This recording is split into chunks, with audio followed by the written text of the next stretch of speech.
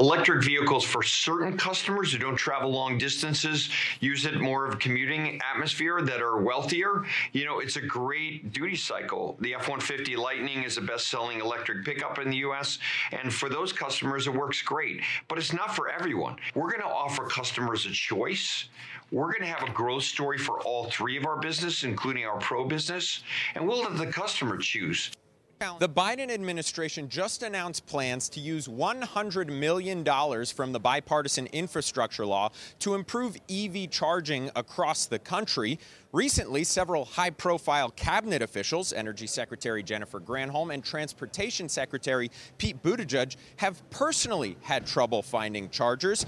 Despite the challenges, the automakers are still investing and, in some cases, losing billions of dollars on EVs. They're a big focus of this year's Detroit Auto Show. Electric vehicles for certain customers who don't travel